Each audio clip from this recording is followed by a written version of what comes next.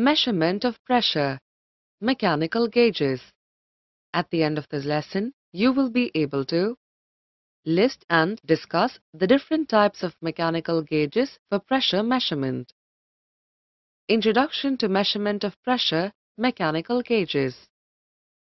For all the technologies and the lifestyle that we enjoy today, we must definitely thank the Industrial Revolution that took place in the 18th century. Notably, steam engines are the most important, game-changing factors in the Industrial Revolution, without which we couldn't have even imagined our modern transportation and other technical advancements. Steam engines were modified as steam engine locomotives, steam ships, machinery in factories, mills, mines, etc. Despite all these advancements, there was a big disadvantage with the steam locomotives. Before that, let us look into their principle of working. It is simple. Coal is heated up in a chamber at high temperatures and high pressures. This is used to heat up the water running over long cylindrical rods. The steam from the rods is then drawn to the pistons at high pressures. This pressurized steam pushes the piston in to and fro motion. The piston is connected to the wheels of the locomotives. Thus, the movement of the piston makes the wheels move. So, what was the disadvantage or the trouble-causing factor? It was the extreme high pressure. So, when the pressure inside the chamber exceeds, it leads to a deadly explosion of the whole unit. In order to avoid it, measurement of high pressure became mandatory. Therefore, to measure high pressures, we make use of the mechanical gauges. Come on, in this topic, let us discuss more about the mechanical pressure gauges and its types in detail. Mechanical gauges. Mechanical gauges are defined as the devices used for measuring the pressure by balancing the fluid column by spring or dead weight. The commonly used mechanical gauges are Bourdon tube pressure gauge, diaphragm gauge, and vacuum gauge. Let's discuss them one by one in detail. Bourdon tube pressure gauge. Bourdon tube pressure gauge is used to measure the pressure of both gas and liquid. In other terms, it is used to measure the gauge pressure with reference to the atmospheric pressure. It consists of an elastic metallic tube of elliptical cross-section and is bent in the form of circular arc.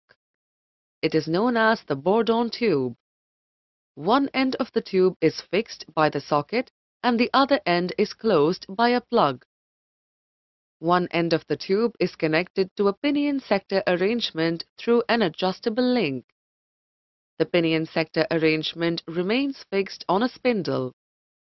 A pointer is attached to the spindle to read the pressure on the dial scale. The dial has a calibrated scale which shows the amount of pressure with proper units. And the other end of the tube is fixed and connected to a U-tube siphon filled with saturated water.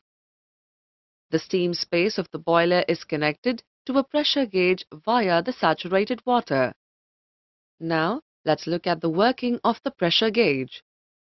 When pressure is applied, the elliptical tube, that is, Bourdon tube, tries to acquire a circular cross-section. As a result, stress is developed and the tube tries to straighten up. Thus, the free end of the tube moves up, depending on the magnitude of pressure. The deflection is magnified by the adjustable link and is transferred to the pinion sector arrangement via tooth sector. The magnitude of the movement is shown by the pointer on the calibrated scale, from which the pressure value can be read. This is how the Bourdon tube pressure gauge works. Generally, Bourdon tubes are made of bronze or nickel steel.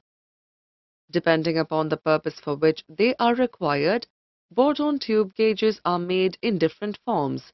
Some of them are compound Bourdon tube and double Bourdon tube. Compound Bourdon tube is used for measuring pressures both above and below the atmospheric pressure. And double bored-on tube is used where vibrations are encountered.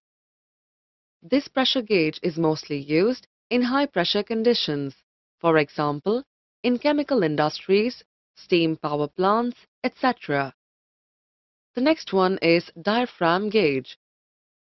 The diaphragm gauge consists of a corrugated diaphragm, rack, pinion, and needle. When pressure acts on the diaphragm, it reflects, causing the linkage to move up. This movement of diaphragm transmits to rack and pinion, and the latter attached to the spindle of needle moves on a graduated dial. Then the corresponding reading for pressure is displayed. This diaphragm gauge finds its application in draft chimneys of boilers. And the next one is vacuum gauge. It has a tube which is bent into a circular arc. The so-called bored-on tube is connected to the vacuum system. Due to the effect of the external atmospheric pressure, the end of the tube bends more or less during the evacuation process. This actuates the pointer arrangement which is attached to this point.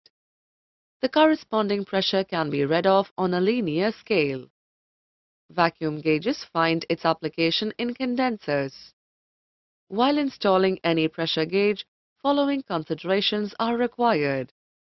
Flexible copper tubing and compression fittings are recommended for most installations. The installation of gauge cock and T in the line close to the gauge is recommended as it permits the gauge to be removed for testing or replacement without having to shut down the system. Pulsating pressures in the gauge line are not required. The gauge and its connecting line are filled with an inert liquid, and as such liquid seals are provided. Conclusion. Thus, the accuracy of the gauges will ensure proper product quality and enhancement of the life of vacuum system, such that this high pressure measurements helped to control the pressure inside the combustion chamber. So people were able to relax, sit back and enjoy their journey. Summary. This brings us to the end of the lesson. In this lesson, we have learnt about the measurement of pressure in mechanical gauges. Mechanical gauges are defined as devices used for measuring the pressure by balancing the fluid column by the spring or dead weight. Types of mechanical gauges and their working.